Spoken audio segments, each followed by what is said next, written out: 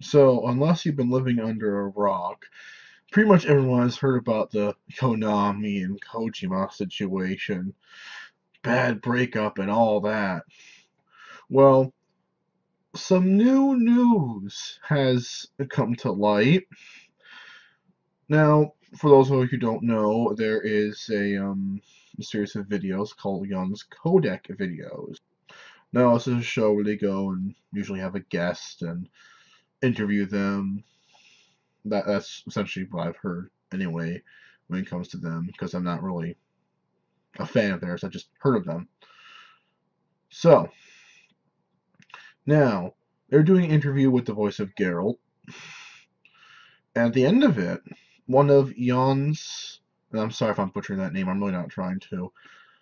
Jan's co-host was mentioning how he had another interview with the famous Rika Muranaka.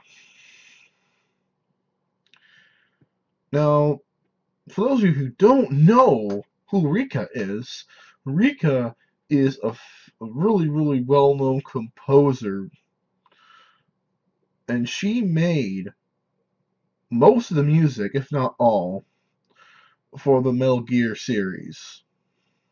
Metal Gear Solid series, technically, whatever, get the point.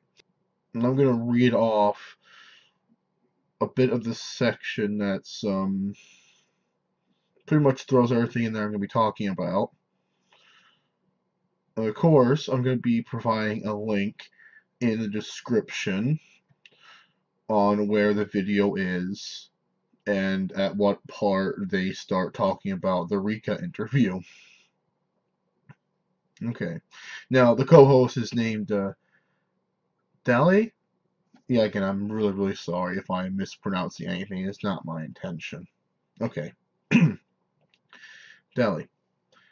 The main reason for the falling out, at least in her opinion, is that Kojima gets paid a salary and doesn't make any profit share on the game. He gets paid a certain amount no matter what, and he was spending so much money and delaying the project, and adding all these features and making sure the game was the biggest and best thing it could be. And Konami was unhappy with that because delaying has no effect on him. He was spending the budget on this and that and upgrading the Fox engine, and then delaying further because the engine wasn't ready.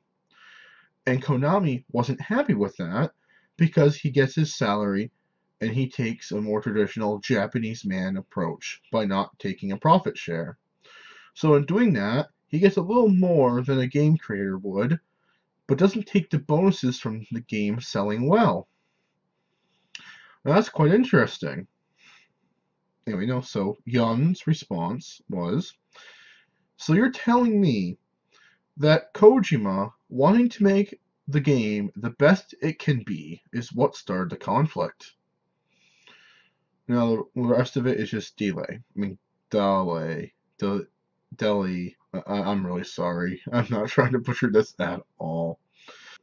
Now, last part of this is from Dolly Daily Deli. I'm really sorry. I'm not trying to mispronounce this at all. I'm just a stupid American. Anyway, let me read the last bit now. Yes, in her eyes, Kojima's a fantastic creator and probably the best creator of his time, but he doesn't have a strong business sense like Konami would like him to have, where instead of, for example, cutting corners by lowering foliage resolution, he wants to make sure everything looks as good and polished as possible. She said they paid for her to write 30 to 40 songs that ended up not being used. And he tell her to write another one, then another one, and then another one, because he sells for what he likes and has a good mind for what people want to see and what people want to hear. She's worked directly with Konami for music before, so she does have some insight, and personally believes that the music has suffered in MGS5 because she's not part of it, because they couldn't afford her. So instead of paying her to go to all these people and recruit them for the music, they choose to remove her from the equation and go to the people directly. Well, that's all very interesting, isn't it? All very, very interesting. Now, let's say that this is the case, that this is what started the conflict. This would actually make a lot of sense. Because, as Rika has stated, he really cared about getting the game to be the best polished game it could be, and he would just spend outrageous amounts of money in some cases. Now, I will say, I do think it's a very sad state of affairs for the gaming industry. When a developer is doing his damnedest to make sure a game is the best game it can possibly be, is a problem. Man, it makes me worry. But, as most of us anyway, should know or do know, whatever, um, Kojima was very famous for being eccentric when it came to his creation process. He would spend ridiculous amount of time and money and resources, and it wasn't like just a normal amount for a game which is millions nowadays. Ugh, man, that's a lot of money. But for him, like let's say for example the budget for a game was 5 million. Let's just say for example, Kojima would probably spend 40 million because he just is ridiculous. Not in a bad way. I actually agree with Rika. I think he is one of the greatest creators of our time, though unfortunately he doesn't really quite know when to stop. He actually, while working with Konami, um, he had one fellow, I honestly forgot his name, I do apologize. But anyway, this one fellow who was essentially his right hand man, it would probably just, his job was essentially to tell Kojima, no, we aren't doing this. Because he was just full of so many ideas and he would just want to go everywhere with them and he had to have some limits. But I think this is probably what happened. It probably just became too much and they wanted to get rid of him. But that does beg the question of why they would remove all of his logos and everything from every product that Kojima made. It's one thing to let go of someone who is just costing you too much money, whether it be a good or bad employee. But it's another thing to essentially erase their name from the history books, more or less. It feels like something personal must have happened, a little more than just, oh, I'm sorry, but you cost us too much money. Well, if you take into account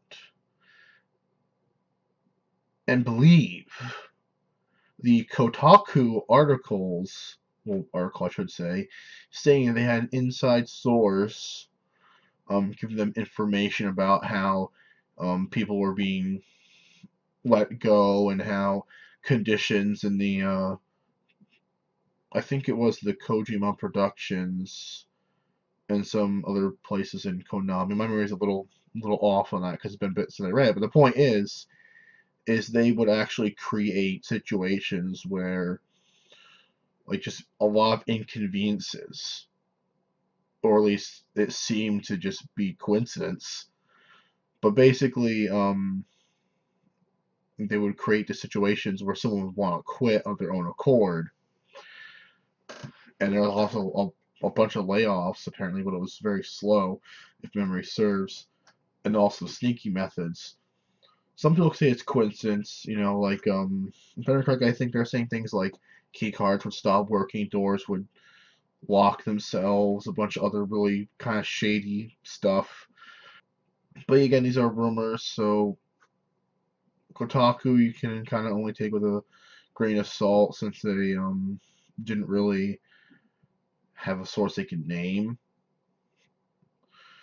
But if that were true, let's just say it was true, and let's say that they actually did have this stuff happen. that would mean that they were planning on getting rid of Kojima for a while, or at least a bunch of other people.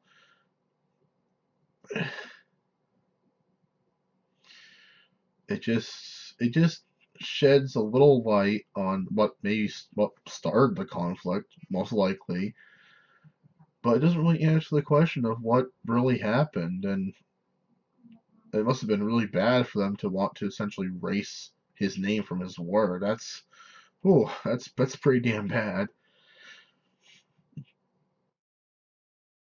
What I'm going to guess is that these two people just had a fight. We're all human, and people don't like to admit that, especially corporations, don't like to admit when their CEO has let a personal matter get to a point of actually reaching the news, essentially. So I understand why they want to keep it quiet. My guess is just that when the CEO of Konami was talking to Kojima saying, can't keep on spending all this money and yada yada yada. I'm gonna assume some kind of fight broke out. Not a fist fight, I doubt it was a fucking fist fight. I mean, come on. But it was probably some kind of argument, and then Konami just said fuck it, most likely, and just pulled the plug. At least that's what it seems like. I'll say this though. After Metal Gear Solid 5, I I'll probably never get another Metal Gear Solid game again. Without Kojima working on it, it's just not going to be the same. Well, with all that being said, I'm going to leave a few links in the description for some of my sources. The post that actually shed light on this new information was actually on Reddit, so I'm going to post a link to the Reddit post that gave me this information. And in that Reddit post, you're actually going to find a link to the video, and if I remember correctly, he has a timestamp of where they start talking about the Rika interview. So if you want more information, I would suggest you please look at the description. With all that said, as always, we'll see you in the next video. If you like what we call videos around here, please like, favorite, subscribe. Anything you can do would be greatly appreciated. And as always, we'll see you in the next video.